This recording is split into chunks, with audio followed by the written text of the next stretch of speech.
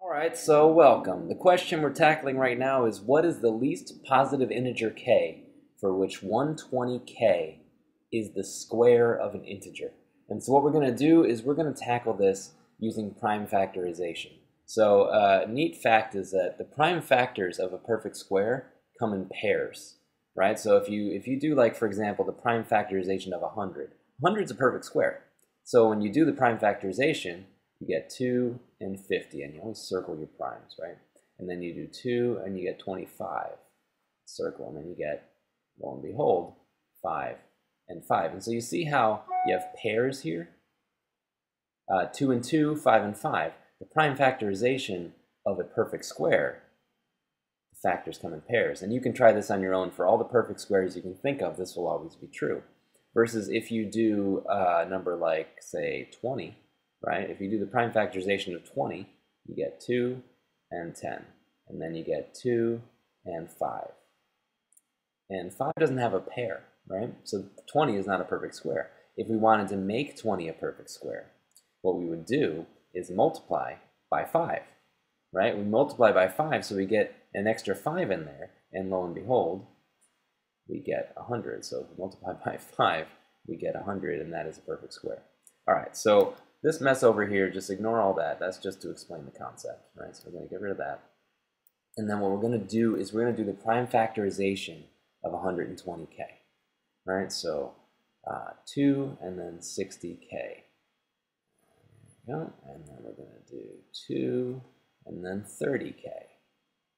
And then 2 and then 15k. And then 3 and 5k. And then 5 and k. All right, so look at what we've got here. If we multiply, the definition of prime factorization, right, is if we multiply 2 times 2 times 2 times 3 times 5 times k, that's going to give us back our 120k. What we need is the lowest value of k that's going to make this whole thing a perfect square. Well, the lowest value of k that's going to make it a perfect square is going to be the one that makes a pair for all these orphans, right? So look at this. That 2 and 2 are already paired off, but we have an orphan, and an orphan with 2, 3, and 5. And so k needs to make a pair for 2, 3, and 5. So what is 2 times 3 times 5? Well, that's 30, right? So if k is 30, if k equals 30, then the prime factorization can keep going, right? And so then we can have another 2, another 3, and another 5. So if k equals 30, then 120k is a perfect square.